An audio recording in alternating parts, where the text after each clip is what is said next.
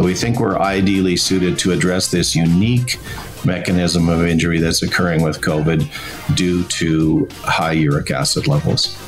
The opportunity for emergency use approval as an opportunity to be marketing a drug in a year's time or so.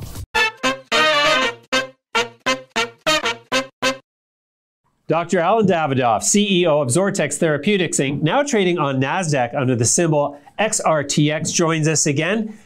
Dr. Davidoff, welcome back. Thank you, James. Thank you to your folks at Midas Letter. Really looking forward to the chat today, and it's a pleasure to provide an update. You bet. So it has been, Alan, about a year since we last had you on the show, and there's been some real changes in the whole XORTX thing. You're now trading on NASDAQ. You found that you've got some relevance to the COVID-19 pandemic. So why don't we start? Give me an overview of the developments in the company over the last year, please. Yeah, you bet. Well, I think last time we spoke, we were in a non-deal roadshow scenario and moving forward with the proposal that we'd raise some additional funds, that we'd move forward, start drug manufacturing, and really start to get the ball rolling in terms of the basic steps that we needed to take to get to phase 3 clinical trials. Since the time that we last talked, we have raised that money. We have almost completed the GMP manufacturing of drugs, so that's clinical quality, clinical ready drug for moving ahead. We're preparing regulatory filings, and in the interim, since we've chatted, we wrote some provisional patents around the COVID space. We recognized very early that acute kidney injury may be involved with high uric acid levels, and that may be contributing to not only acute kidney injury, but acute multi-organ injury and possibly even sepsis in that space. We entered into a partnership with the Mount Sinai Health Network in New York.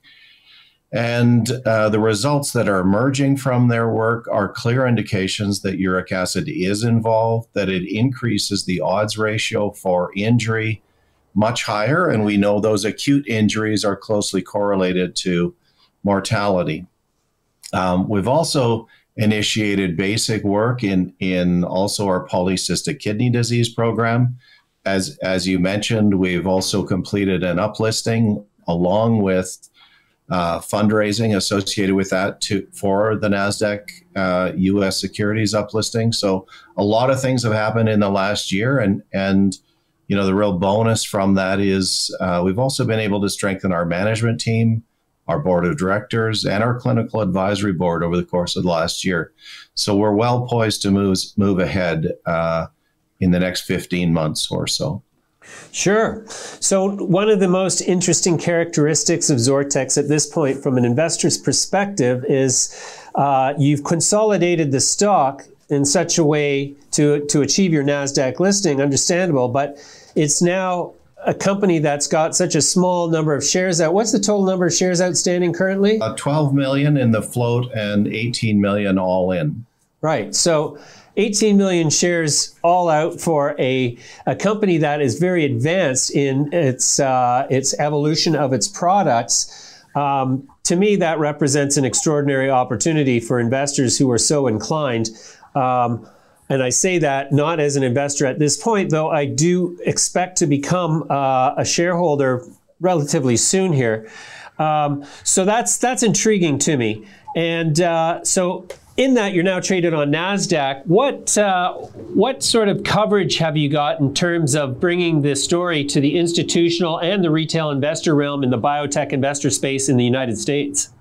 Well, great question. You know, I think the founding principle here is that NASDAQ uplisting, listing on U.S. securities exchanges is always a boost to your liquidity, boost to your access to public markets, certainly exposure. And as you mentioned, and as we're very aware of, these late stage clinical trials are often accompanied by partnerships. They're often accompanied by progress that is increasingly de-risked. So as we move forward, we are working very diligently on non-deal roadshow visits right now. outreach, and most recently this morning, we had a very nice report come out from eResearch on XORTX Therapeutics. There are two other analysts writing reports that we expect to see before Christmas time on XORTX on our late stage clinical trials, both in autosomal dominant polycystic kidney disease, which is an orphan indication that's largely undertreated, but also in acute kidney injury and secondarily acute organ injury, multi-organ injury in hospitalized COVID patients. So a bright year ahead as far as recognition and analyst coverage and the kinds of roadshow work that we're doing to expose the story not only to the US, but European markets as well. Sure. Could you elaborate a bit on the treatment of COVID-related injury, organ injury, and how that came about and how your compounds work to treat that? We had a reasonable basic understanding that acute kidney injury could involve high uric acid levels. We didn't know the breadth of what was happening in patients with COVID. And as the Mount Sinai programs have advanced, this week later on, we published a news release showing some of the data that's been released online that implicates uric acid in the acute injury that's happening in kidneys, certainly in the heart.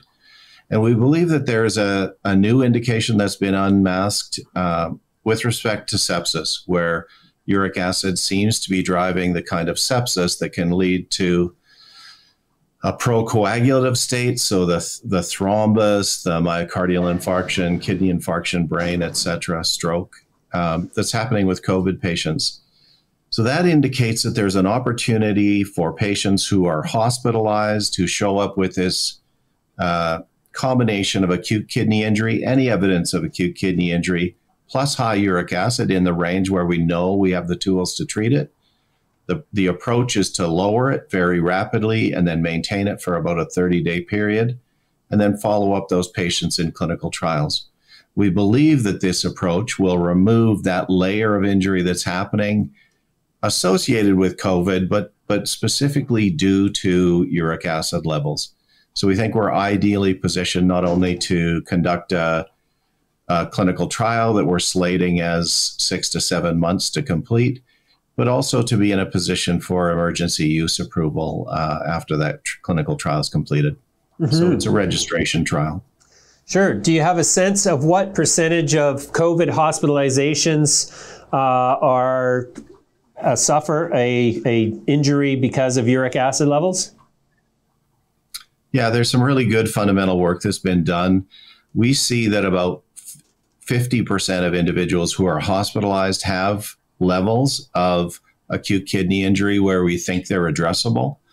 What we see at the time of discharge, and there are some very nice papers from this working group at